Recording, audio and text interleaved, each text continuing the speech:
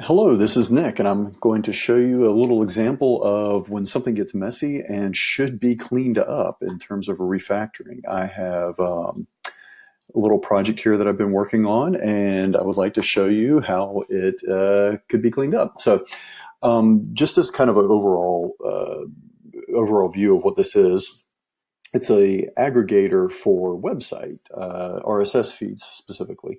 And what I'm doing is going out, fetching some RSS feeds, and here's an example of them.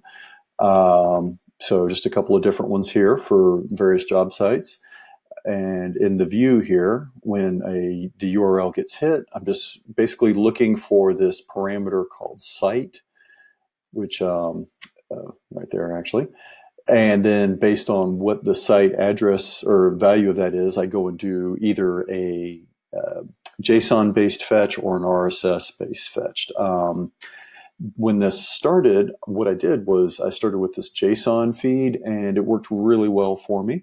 And then I added another JSON feed. But as you can tell right here, I began to see into the future. I said, left a little to do, saying this is terrible.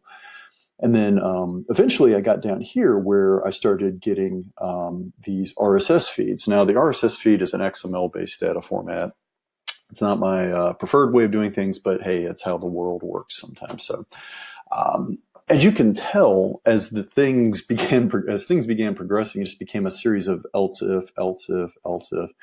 And the sad part is I have at least two more that I want to add to this site. There happen to be RSS feeds.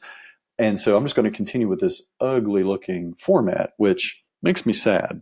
Now, why does it make me sad? It makes me sad because we have a lot of repetition in here. I'm going to pick on this one right here. We have this string here, which is what we get passed in as the site value. And then we copy that string again right here. You can tell that was happening up here in these previous ones also. As I began adding things in, I got smart and I realized, well, wait a minute, that string equals the word site, so I should just pass the word site in, and my life would be a little bit better. It's still kind of ugly. Another thing that's ugly are these constants that I've defined. Now, these are coming from over here inside of this RSS feeds module. So what's wrong with this? Well, it's kind of ugly in that every site we've got a repetition going on here because I have the name of the site of the site in the constant, and that just doesn't look well. And then if we scroll back up here to the imports, guess what? Every time I do something, I'm adding another line here, and that's going to get ugly fast, or continue to get ugly fast. And yeah, also we kind of have some bleed over. This is a view, so this is what the from a model view controller perspective, it should only be concerned with handling things that are coming in from the web page and going out. It shouldn't really know a whole lot of business logic. But if you notice, I've got process feed, and then I've got RSS proc feed, and that's a code smell. I've got two methods that are doing the same thing, but they handle different data types. So in order to get this in here, I had to get a little bit funky with my naming. Same thing with fetch feed and RSS fetch feed. So it's just starting to get really ugly. It would just be better if I had something that could just go and, hey, given a site name, like remote Python, just go and fetch the data. So how do we do this? Well, let's take a look here. We've got one thing that we should note here is that this pattern is repeated for pretty much every one of these feeds. So we're going to do the RSS one first because it's the easiest.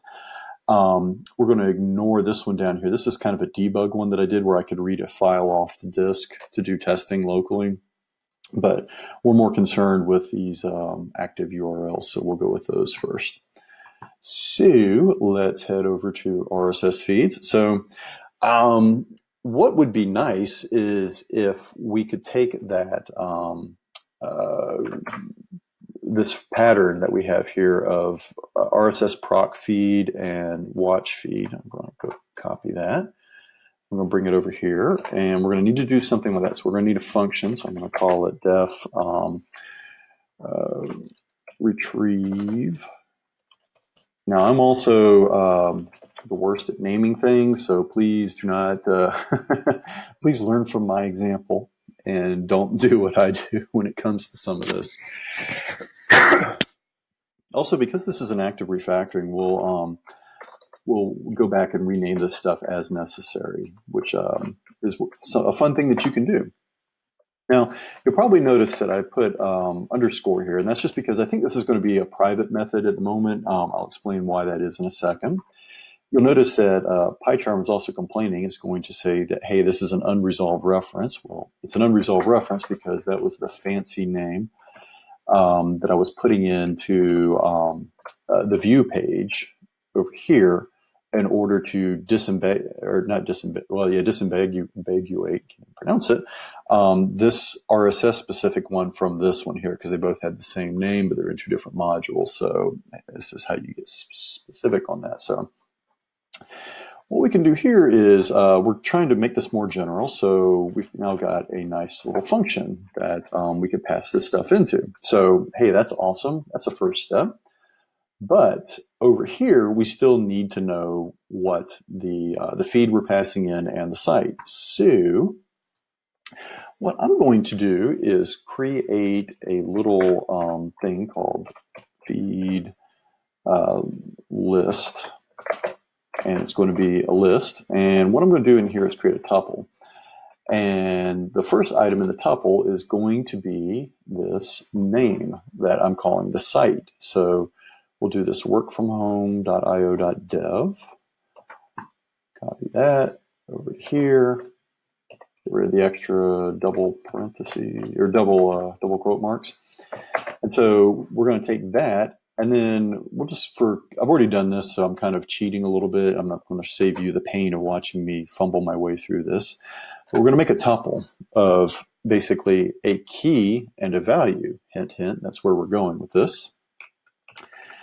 And down here, we're going to make something called RSS feeds. And it's going to be a dictionary. And this is where we're going to have some fun because we can, oops, I need to move this down actually. Tab 8 says we need 2 spaces. We move this down here. You'll understand why I did that in just a second. So many of you may be familiar with the generator list comprehensions where you can say X for X in some list, where you have some list as a list and you go through and break things out, or for X, Y. And like if this was a dictionary, this would be a way to iterate through it and get just the, let's say, just the values out of it, put into a list. Well, the cool thing is you can do that with dictionaries also. So we can say key value for key value in feed list.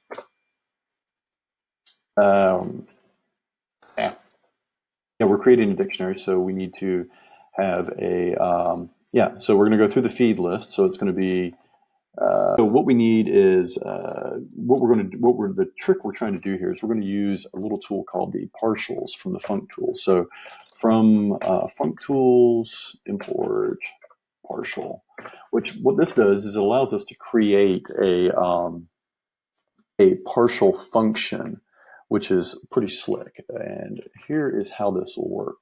So we're going to have a key and a value, and the value is going to be partial.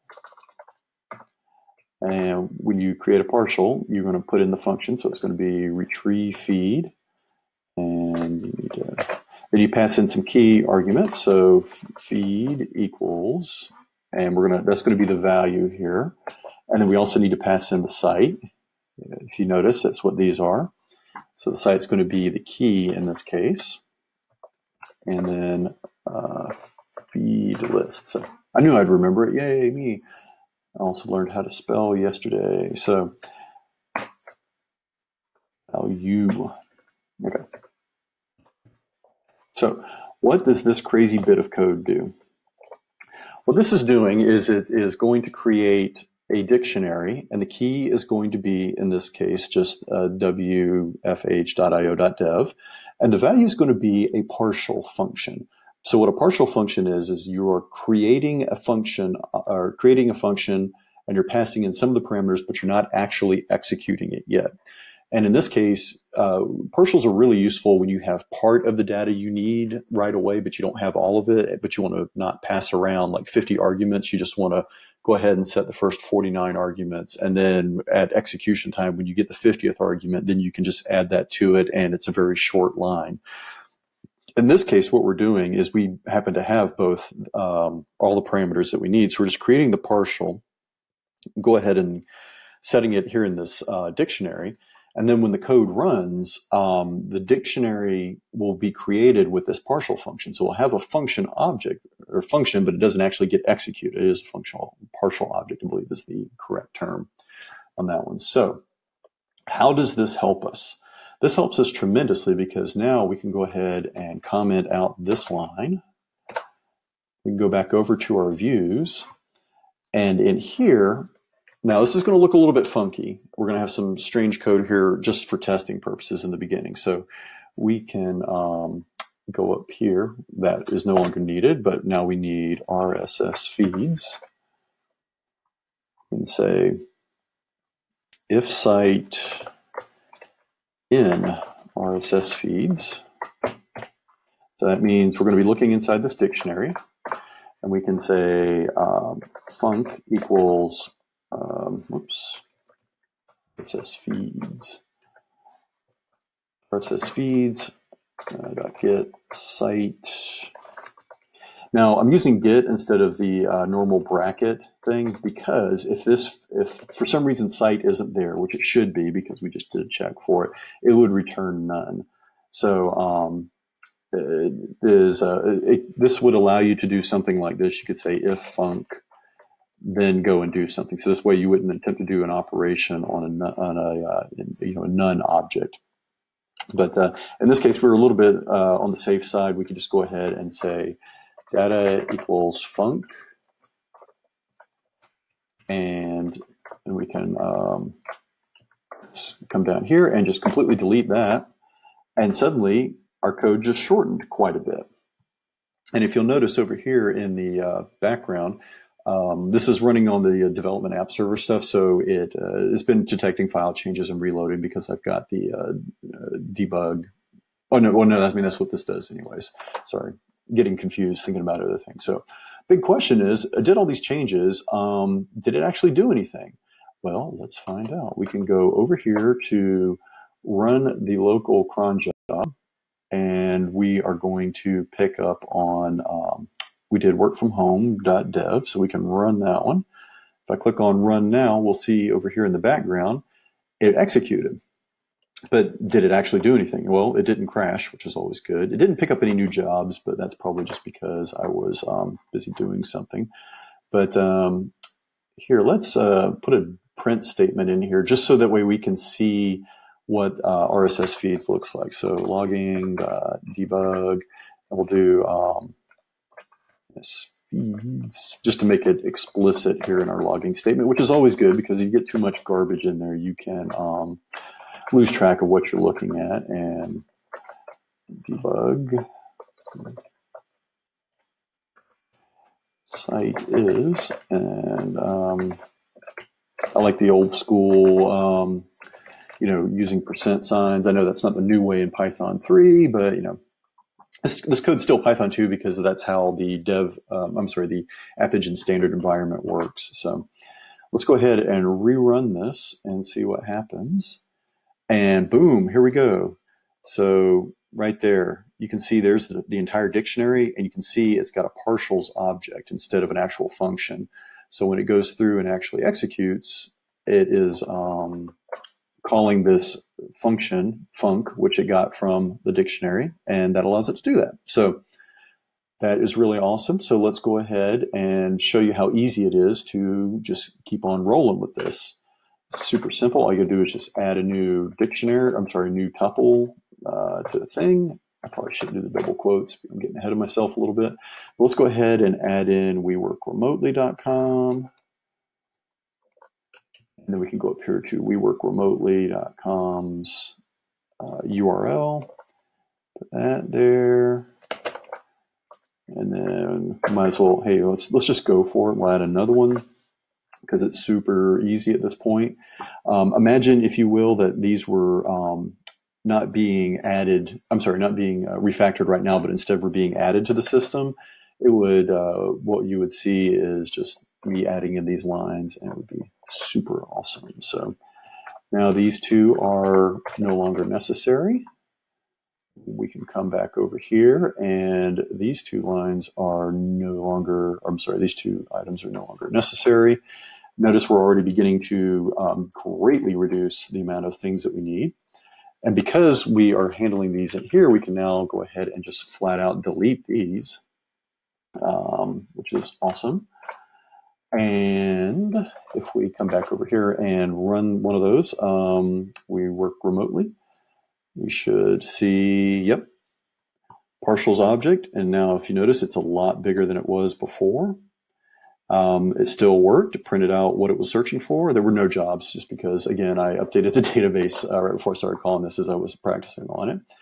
And if we come up here, RSS proc feed, if we do a search for this, RSS proc feed. Okay, so it is being used in one spot, which is this development side. I will go ahead and comment this out just for now. And if we come back up here, we're going to find out, hey, look, there's a whole bunch of dead code we don't need anymore. So we can now completely eliminate this. And you know what? It's really bad practice to leave commented out code in place. So we'll go ahead and delete that. Up here, we don't need these anymore, so we can do that. We could also get a little bit fancier here and make a little bit more descriptive name. But hopefully everybody is understanding that I'm using these underscores, so that way when I go over here into views, actually, this is a really good point. Let me point this out. If I come over here and I do underscore, I can see it. But if I just type in feed, it doesn't show up because it defaults to not showing you things that start with a single underscore. It's Python's little way of trying to do basic inheritance and permission type. I'm sorry, not inheritance, but encapsulation. So in Java and C++, you'd have private and protected methods and public and all that stuff.